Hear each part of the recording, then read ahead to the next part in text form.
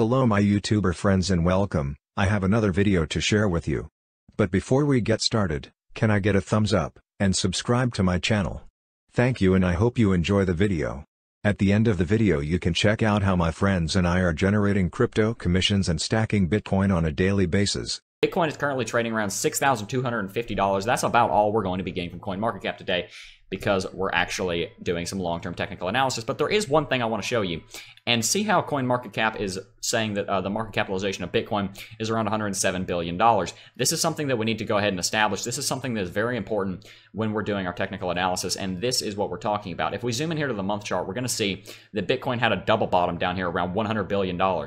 For the last 3 months or so, a little over 2 months since the beginning of May, Bitcoin has been trending downward, and every time it made a new low, the bulls tried to get a little reversal and they couldn't manage it. It kept going lower. But finally, we actually saw the bulls put their foot down, they put their hoof down, and they said, no, Bitcoin is not going below $100 billion in market capitalization. We saw that happen twice here. Bitcoin double bottom down here. It's a very strong indicator that Bitcoin is not going to go below $100 billion, and that seems to be the absolute floor for Bitcoin, at least for the moment. That's a very important thing to keep in mind when we're going forward. Okay, with that in mind, let's jump over here to the chart. On the day chart, I want to talk about something in relation to Bitcoin's price action. What we saw with Bitcoin's price action when it actually dropped down and hit $100 billion in market capitalization is we saw a breach of a very important level, which was $6,000. Now guys, $6,000 was a very important level because, first of all, $6,000 is a big even. We've talked about big evens on the channel. It has 3 zeros in it, therefore it is a big even. A lot of people like to trade around these, therefore you normally see a lot of trading around those, therefore you would expect to see Bitcoin bottom out at $6,000 if it was going to bottom out in this region. But in fact, we actually had what I would consider a little false breakout here. We broke below $6,000, which again is a very important level. That was a previous bottom over here. That was an important level. We didn't like seeing Bitcoin go below that, but we did see Bitcoin go below that, but only for a time because it got support on $100 billion in market capitalization. This looks like a false breakout to me. It looks like Bitcoin was trying to break $6,000. It was trying to go bearish, and at least for the time being, it's not able. The bulls finally put their foot down, and this looks to me like it would have been a reversal. Now, it looks like we've come down a little bit in the last couple of days. We've talked about how this could form into an inverse head and shoulders pattern on the channel. We're not getting into that today. The point is, we saw a very, very distinct false breakout, in my opinion anyway. If Bitcoin were going to break $6,000 and it didn't get support down here and it continued down to $5,000 or somewhere below there, I might be a little bit more bearish, but it didn't do that. That's the first reason that I think that we're probably about to see a reversal, is because Bitcoin had an opportunity to see a breakout, to see a bearish breakout, and it simply didn't happen. And now we're getting support here around $6,200. At least for the short term, I think that's a good sign. We've talked about a lot of other short-term things, so I'm gonna let you guys go watch and browse the channel to see my other opinions on the short term. But if we come out here to the week chart, there's something else I want to talk about, and that would be the RSI. Now, guys, I talk about the RSI a lot because I've talked about in other videos, I don't really think a market itself has any very deeply ingrained intrinsic values. Like it's not going to have natural instincts like a creature. A market is simply a manifestation of the trading done by traders and trading bots, and it's simply a manifestation of how people are moving the market with their capital. And with that in mind, what you see is that all of the power of the market, all of the movement of a market comes from how people are trading the market. Now, that's one of those very simple concepts I think we all understood, but it's like a law in physics. It's something that needs to be stated so that you guys, or so that we can actually appreciate it and so that we can actually use it. With that said, I like to use technical indicators that try to capture as much of that sentiment as possible, and the RSI is a good example of that. Let me go over what I'm saying because that was a little confusing. What I like to use in technical indicators is I like to use technical indicators that are used by a lot of trading volume. And a lot of trading volume uses the RSI. And since a lot of trading volume uses the RSI is a very powerful indicator simply because a lot of people use it and a lot of people trade by it. Therefore, there's a lot of volume trading around the RSI. With that in mind, out here on the week chart, what we see in the RSI is that the RSI double bottom back over here around 30, which is historically on the day chart and on the week chart, a signal of a bottom in a market. And if we zoom back over here, we'll see that after Bitcoin bottomed out on the RSI here, about 6 months later it started the run. You could consider right over here in September of 2015 the actual beginning of the run, but this was close because we saw Bitcoin trade sideways. This wasn't really a bear market. This was more what I would call a stagnant market in this time. So we really saw the bottoms back over here. Now what we're seeing in Bitcoin right now is we're seeing Bitcoin come back close to those levels. Now granted, it's not going down to 30 on the RSI, and I don't necessarily think we're going to. let me just go over the worst case scenario for Bitcoin for a second. If Bitcoin's worst case scenario does happen, what I see happening is it dropping to $5,000 or $3,000, RSI coming down to 30, and then it's getting a bounce there. I don't think that's going to happen. My point right now is that Bitcoin has gone very, very low on the RSI compared to where it was in all of 2017. For all of 2017, Bitcoin never went below 55 on the RSI, or really about 52 or 53 on the RSI. Right now, it's down around 40 to 42 on the weekly RSI. That's a big deal. Another thing that I want to point out that may become important later is the 20-day exponential moving average, or, well, in this case, the 20-week exponential moving average, the 20-interval exponential moving average. This is this line that we have here on the chart, and this is an important line. If we look back here on the chart, then we'll see there's a lot of trading around this exponential moving average. We see a wicks come down here to get support on it here, support here, back over here. You guys can see how much support was on this market. And in fact, right here when we broke through it in September, you could basically use this to define Bitcoin's actual bull market. Because there was so much support on this market, that's essentially what kind of defined when Bitcoin was in a bull market. That kind of defined the actual trajectory of the market. And right now, it's coming down to meet us. It's getting a lot closer to us. It's around $7,700 right now. If that continues to come down, Bitcoin continues to go sideways or go up, and we see a breach of that, I think the third time is going to be the charm, because we've broken it twice. We saw two kind of false breakouts here. If we break it a third time, based on what we've seen in 2017, and we can stay above it, we break above it, get support on it, and then continue on a rally, that could be the actual formation. That could actually be the formation that leads us into a bull market. Let's go over here to the month chart, and I want to show you something else. On the week chart, we're not as far retracted on the RSI as we are on the week chart, but on the monthly chart, we actually are very, very close to it. As you can see back over here, the RSI actually bottomed out around the same time, kind of when it was going in this little 6-month stagnant period that I talked about. It bottomed out around 50 on the RSI. Right now, we're getting very close to that. Bitcoin's around 53 on the RSI, which would lead me to believe that on the monthly time frame anyway, we're very, very close to we're very close to we're very close to the bull run that started in 2015. That's what I was trying to say. Goodness.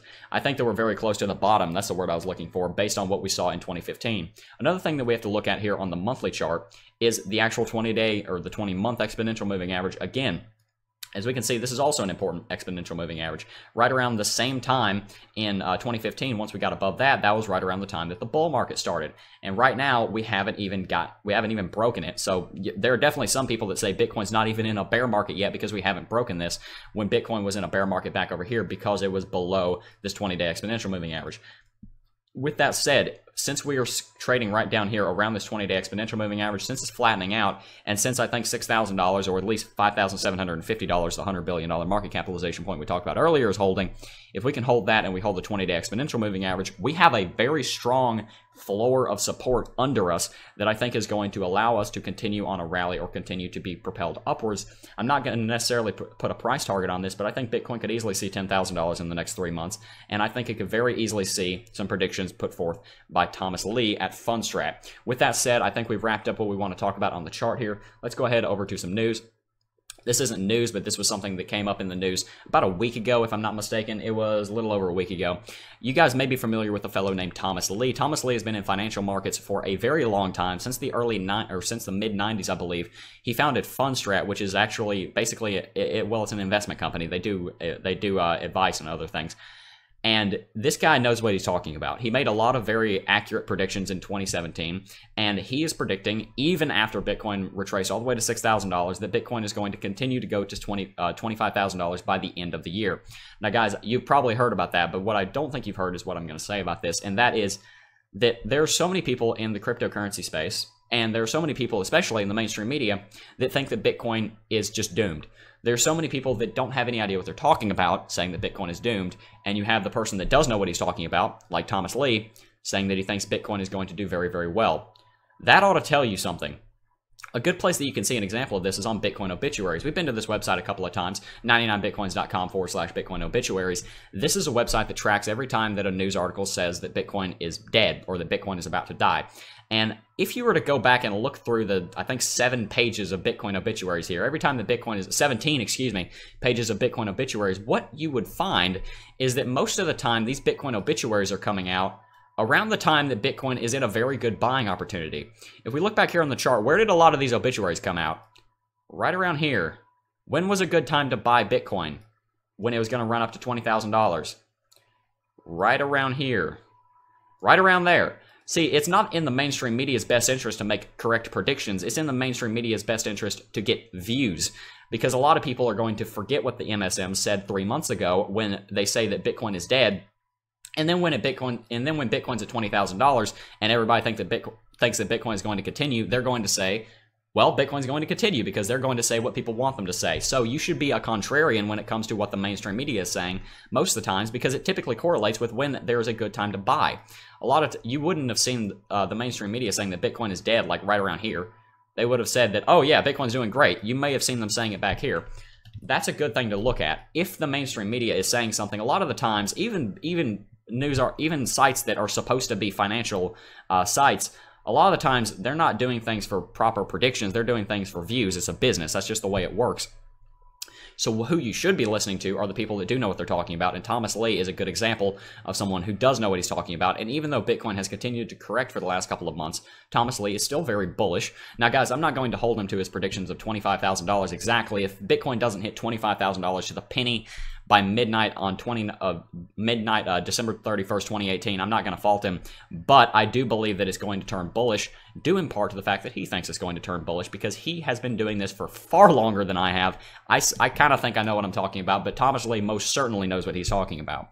With that in mind, let's go over here and look at something, a little index that Fundstrat, which was co-founded by Thomas Lee, put together. This is an interesting little index that they put together. It's called the Bitcoin Misery Index, and this is pretty funny. A lot of the times when the actual mainstream media and when the media is saying that Bitcoin is dying, that correlates with a lot of misery in the market. And you guys have probably all seen that bullish and bear market, bullish market and bearish market cycle, and it says that the Bitcoin drops below the mean. People go into despair and misery, and then it comes back and it corrects, and that's when you need the correction. I'm sure you've all seen that chart. If you haven't, go look up despair or bull market on Google. You'll find it.